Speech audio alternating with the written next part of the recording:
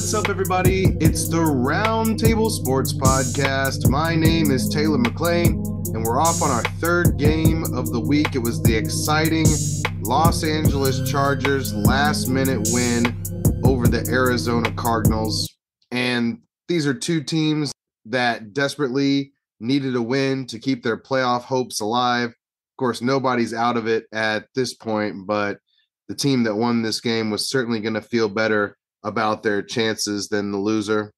And it came down to the very end for the Chargers and Cardinals, so I'm excited to go through this one. Before we go into it, just want to give a quick shout out to our sponsor, Evergreen Power Solutions.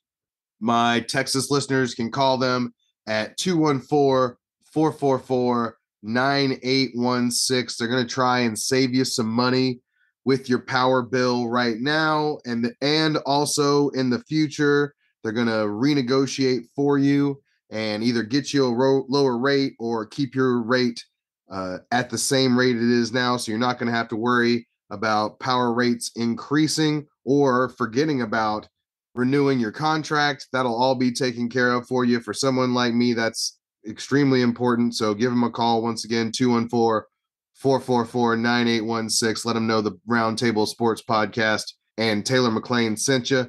Now let's get on to the football. I definitely had to watch this game. I enjoy watching Justin Herbert and Kyler Murray play the quarterback position for very different reasons, as they are the height of arm talent and leg talent in the NFL when it comes to Herbert and Kyler Murray, respectively. And I think they both have talent on the other side of their quarterback equation when it comes to Justin Herbert's ability to run and Kyler Murray's ability to throw. So two of my more favorite guys to watch, young guys that are still figuring it out and have potential to take their teams to a next level if they're able to find their footing and thrust themselves into the elite class of quarterback. On the Chargers side with Justin Herbert, this was an especially impressive game when you consider that the run game was pretty well abandoned by the Chargers. It was pretty apparent throughout the game that that wasn't going to be an option. And to their credit, they didn't try to force the issue. They put the ball in Justin's hands and allowed him to throw it 47 times. I'm not sure they would do that if they didn't know that Justin was feeling a little bit better, getting further and further away from his injury.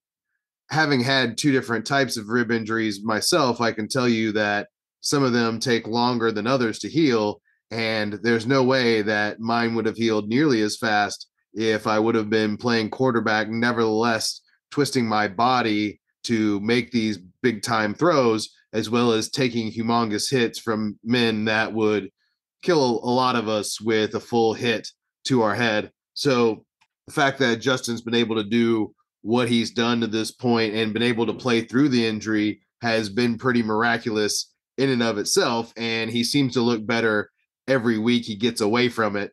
During the broadcast, the announcers said that Justin said he could still feel the rib injury move every so often. And that does kind of line up with what I have experienced as well, in that it took a long time for everything to get cinched back up. And like I said, I wasn't doing anything near as physical as what Justin was going through. Although I wasn't sitting in a cubicle either, it still hurt every little movement that wasn't going the right way for what my rib felt like was the right way. So to have Justin doing what he does, throwing the ball, and then also taking as many quarterback hits as he has in this game and other games, it makes it especially impressive. You know, not only have they been without Rashawn Slater, but they lost Pipkins on the right side during this game. And then they also lost Lindsley, their center, as well, to give them some of the worst injury luck when it comes to their offensive line amongst any of the teams. And, you know, they haven't had Keenan Allen for long stretches. They haven't had Mike Williams for long stretches. So outside of having Austin Eckler back there looking healthy, he hasn't had a whole lot of consistency in front of him or to his outsides to this point. This put Justin in a position to have 30 different types of pressures on his different dropbacks, 4 sacks, hit 11 times, and hurried 15 times overall. I can tell you that I look through this on most of the games I go through, and that's really high for any team. And for Justin, who does absolutely have mobility to get out of the pocket and take advantage of the yards given to him like he did today, still, that's a lot to put on his plate to ask him to drop back 47 times and give up as much pressure as you did, with him once again coming back from a rib injury and still not having all his guys on the outside. Luckily, Keenan Allen was back for this game and definitely made a difference and has been making a difference since he came back last game for Justin. I don't think that it can be underlined and talked about enough that Justin relies on him. And when he has him in his back pocket like he has the last couple of games, he's looked a lot more comfortable, and he seemed to know where he wants to go with the ball a little bit more, because he does have that security blanket type presence around him with Keenan Allen. And we've been waiting for Justin to look whole with both Keenan Allen and Mike Williams for some time. Mike wasn't involved in this game, but there's a chance, they've said, that he'll be involved with the next one. That high ankle sprain is something he's still working through. And I'd love to see Justin, even with the diminished line, have the ability to go to both of them, as well as have Gerald Everett working up the seams. Not only does it put Justin in a better place, it puts Joshua Palmer and Deontay Carter at their more natural 3 and 4 positions in the wide receiver game as well, which they are well more suited to, and give Justin plus production rather than kind of like replacement level production as the 1 and 2. So once again, putting everybody in the correct role within this offense has done a lot of good for the Chargers. And then, of course, you've got Austin Ekeler at working the receiving game, getting his targets and getting out into space at an elite level as well. He looked extremely healthy, and I thought he did a great job of moving around and getting open for Justin and getting tough yards in the de facto running game that was the short passing game for the Los Angeles Chargers here. And it wasn't just limited to getting the tough touchdown or getting them down there. It was throughout the game that Ekeler was involved. And when you have to cover the Chargers like you do down the field, because Justin Herbert can hurl the ball down the field with such ease, it gives Austin Ekeler a lot of room to run. And it's important for them to take advantage of that and to work that part of the game to keep the defense honest. That goes for Justin's running ability as well. He needs to make the defense pay when they don't give him a second thought. And he did so in this game. He had some of the most open field I've seen this year outside of Jalen Hurts' touchdown the other day versus the Colts. Jalen's was more open just for the touchdown. Justin Herbert just had nobody for 40 yards in front of him and took advantage. And that is part of his game that I like, that it doesn't matter what you need Justin to do, what from the mobility standpoint, whether that's avoid people and work the ball downfield or to get the yards that are in front of him. Justin can do both of those things. So it's not only good for fantasy football, but it threatens the defense in a way that they have to respect his ability to run. And that allows him to do other things. And that opens up other parts of the field.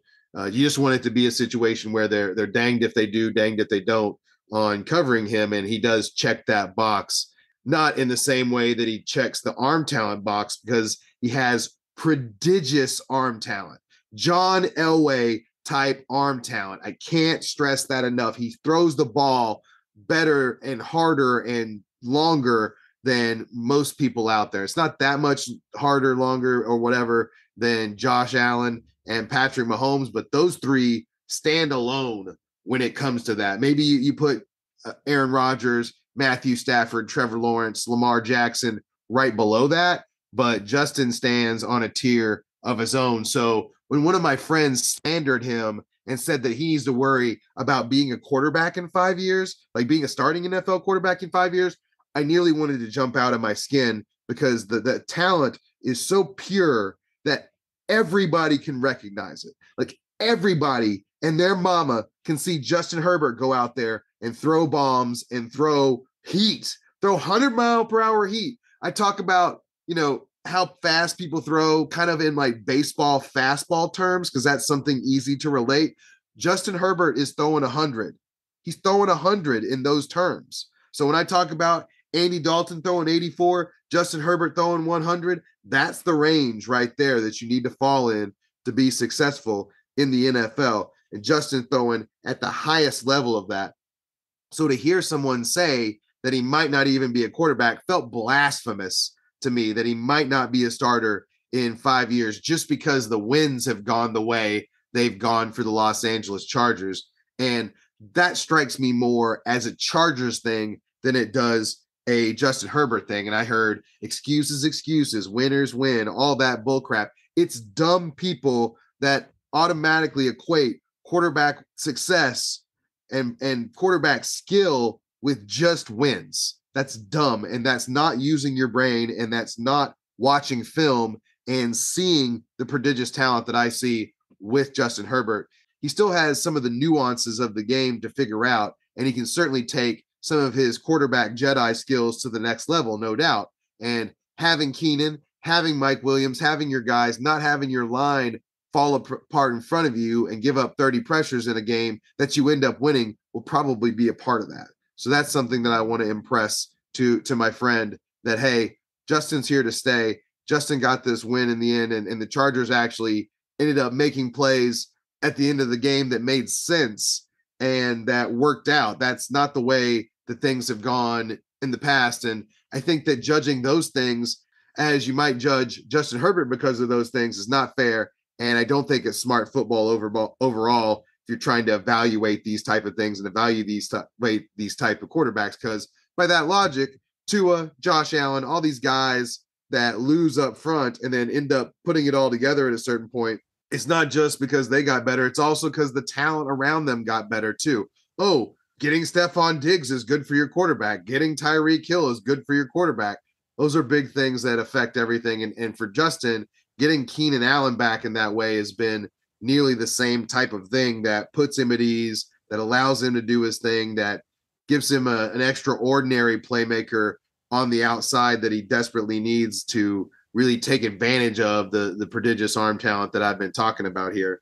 And as I said earlier, this was a bid to save the season and the like. Making the Chargers 6-5 is a big deal and puts them squarely in the mix as far as the playoff picture goes. It's probably going to take a little bit of luck, but it doesn't feel like the schedule is something they can't handle necessarily. The Dolphins and the Titans, both at home, which they don't have the greatest home field advantage, but both at home definitely helps. Having the Colts and the Rams at home as well, which of course the Rams also play there too, but the Rams are kind of out of sync and may not get Matthew Stafford back. Same thing on the road at the very end to play the Broncos as well, who are a little out of sorts. So I don't count the Chargers out.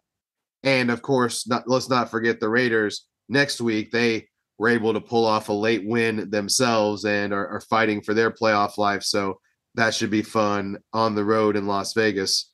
But at least at 6-5, this puts them squarely in the mix. They're one game off of the pace, so to speak. And it's not like the Jets have inspired a lot of confidence despite putting in Mike White and having him look a little bit better in the offense. So anything's possible at this point. We'll see if the Chargers are able to pull it off like they did today. But make no mistake, this was definitely a step in that right direction. On the other side of it, with the Arizona Cardinals, certainly not the step they were looking to take today. They had finally gotten Kyler Murray back after the hamstring injury. And I am here to report, not that you need me to do so, that Kyler Murray did look like he was over his hamstring injury. The speed was 100% there. He was cutting perfectly and moving like you would expect Kyler Murray to move.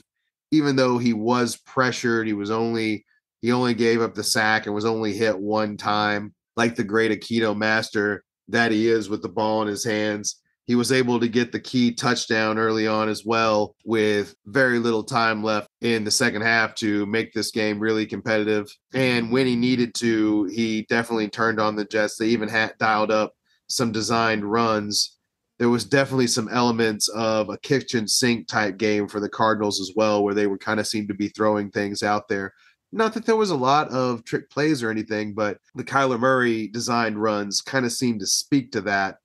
And outside of DJ Humphries, and of course they lost Zach Ertz a little bit ago as well, the Cardinals seem to be a little bit more whole with getting Hollywood Brown out there in addition to Robbie Anderson, DeAndre Hopkins, AJ Green, and the like. They didn't have Greg Dulcich, and they were missing Ertz, as I said, as well as Rondale Moore. But still, I say they were more whole because they finally had DeAndre Hopkins and Hollywood Brown together, as well as a healthy James Conner and Kyler Murray. So that did give them a little bit more pop in their offense. And Kyler was targeting Hollywood Brown early and often. And of course, DeAndre was still able to get his and was able to convert for the touchdown on a nice play. And then, of course, he made a highlight reel grab even for him, stretching out in a way that I didn't think was possible for someone to catch the ball. So there was still some impressive plays for DeAndre to make. But overall, the offense was still a little bit discombobulated, especially later on when the Chargers were able to seal things up and kind of had a better feel for how the Cardinals were going to attack them in the running game. It's not surprising that James Conner was able to get loose, but he did look healthy as well and seemed to be banging around and really throwing his weight around when he had the ball. The touchdown reception was especially impressive, him banging around and getting in there.